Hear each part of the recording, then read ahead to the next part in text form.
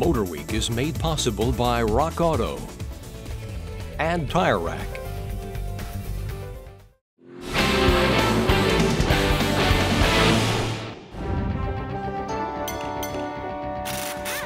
There are two very popular types of wheels that your car or truck might have. First is what's called a chrome-clad wheel, which is a typical alloy wheel with a plastic insert applied to it. It's bonded right to the alloy wheel. And of course the plastic is chrome plated. It has the advantage of being more durable than the traditional chrome wheel. Now the second type of wheel is what's called a high spoke wheel, and that's where the spokes, well, out here at the very edge, they are taller or higher than the edge of the wheel itself.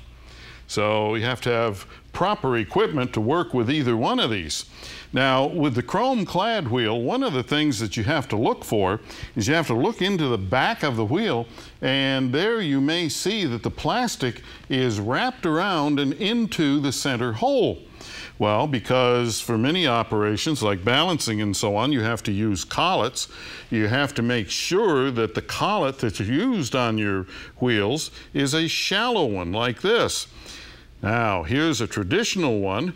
This is a tall one, and you can see the difference. This goes into the wheel too far, hits the plastic, and it cracks the plastic from the inside. Not a desirable situation.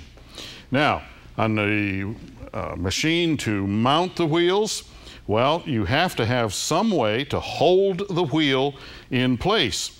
Now, an adapter like this is used on virtually all wheels, and it doesn't hurt anything on those, but on certain chrome-clad wheels, you may have a situation where the chrome plastic part extends into a point where the taper on this, when it clamps down, can crack the plastic.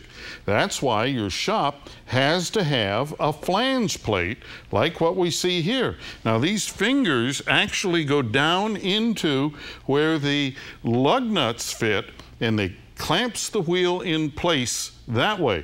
So there's no possibility of damaging the plastic. All right, now the second thing is with the high spoke wheels. You have to make sure that your shop has something like this Hunter machine where it has a tall unit that goes into the bead of the tire to remove or install the tire, because if it's too shallow, it'll actually hit those tall spokes and it may damage them. So you need to have the proper equipment, so ask your shop if they have these things, if you have either high spoke or chrome-clad wheels. And if you have a question or comment, drop me a line right here at MotorWeek.